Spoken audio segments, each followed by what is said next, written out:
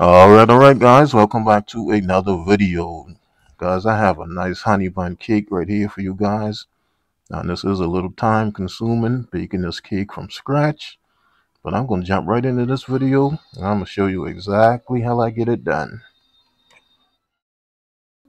Alright, guys. You guys thought I was going to bake this cake from scratch. I am not making no cake from scratch. This is Box Cake Kenneth in the house. I got me a nice Duncan Hines classic yellow cake mix right here. Some vanilla extract, cinnamon, cream cheese, light brown sugar, and some eggs.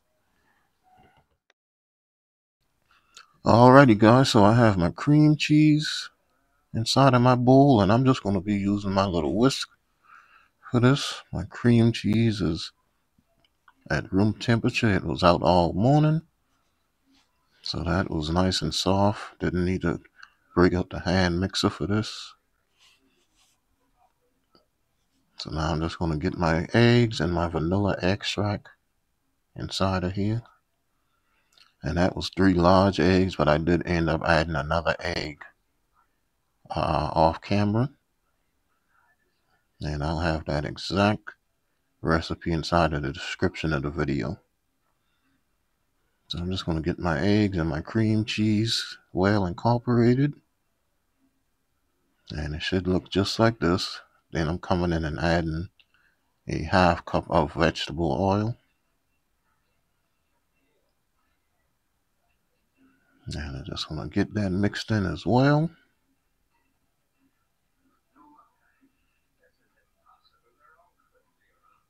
And once I get that well mixed in, I'm going to come in and add my cake mix to this.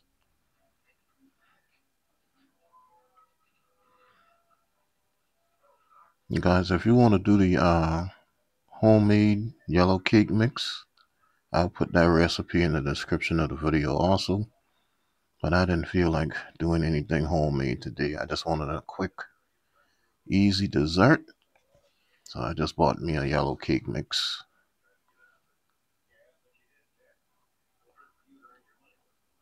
Alright, so I'm going to just get that all mixed in.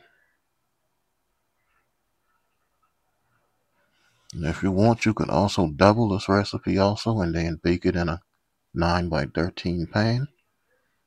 But I'm just going to get that mixed in, and then I'm going to bake this off in my 8 by 8 pan. Alrighty guys, so I had to show you guys this part also. I was making my cinnamon and brown sugar mixture, but I didn't use cinnamon, guys. I used cumin. So I had to discard all of that brown sugar, which was 1 cup of brown sugar.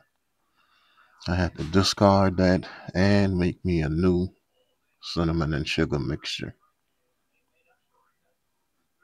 So now I'm just scooping this batter out inside of here. It's going to make it much easier for me to evenly divide this.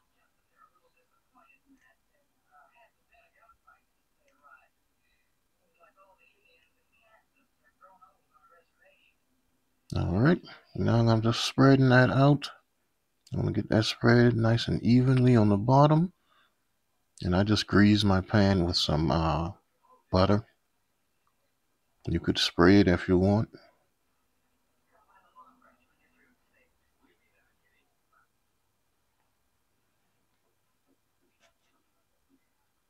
Alright, so now that I got that all evened down, I'm going to come in with my cinnamon and sugar mixture. This is light brown sugar and cinnamon. And you can mix as much or as little as this as you would like. I use 1 cup of light brown sugar, and I did not measure the cinnamon. You guys know I love cinnamon, so I didn't even measure it. Alright, so once I get that done, then I'll come in and put the rest of my cake batter on the top. And I like to put it in the corners first. And then I'll put some in the middle. And it makes it a little bit more easier to kind of smooth it out.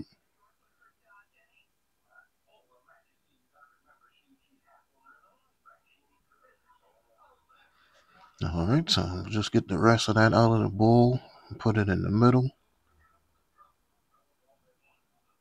And then you could just start smoothing it out like that, just kind of bringing it together so that it touches each other. Once you get it to touch, then it'll make it much easier to go back and smooth it out.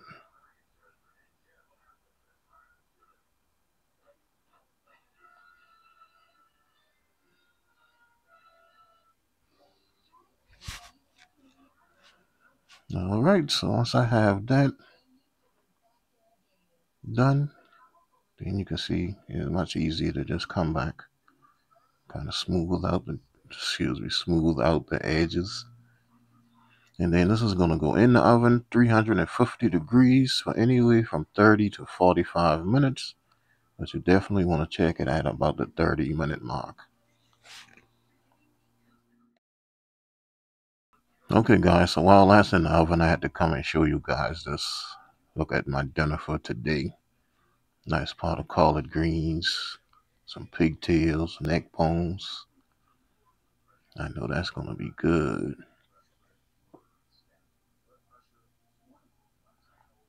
Alrighty, and this is the cake out of the oven. It took this 35 minutes. That's perfectly golden brown, perfectly done. And I just let it cool down for 30 minutes before I put my glaze on. I didn't want to put my glaze on it while it was really, really hot. So I mixed my glaze, which was just 2 cups of powdered sugar, some milk, and vanilla extract. You can use as little or as much glaze as you would like. So I just get my glaze on the top right here, and just smooth it out. And then I let it sit for about 30 minutes so that it could kind of set, which I really could have let it set a little bit longer as I was cutting it, but at least 30 minutes should be fine. Alright guys, so I'm going to let that set and then I'm going to be back, plate it up, take my thumbnails and my videos, and I'm going to give this honey bun cake a nice taste test. Alright guys, I am coming in with a real quick taste test, guys. This is a honey bun cake. So without further ado, I'm gonna get a piece of this.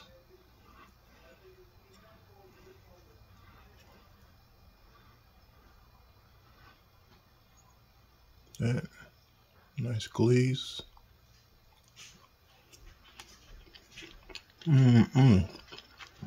That's so good, guys.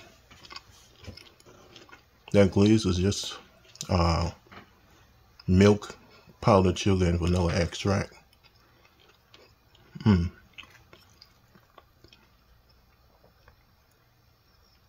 See that?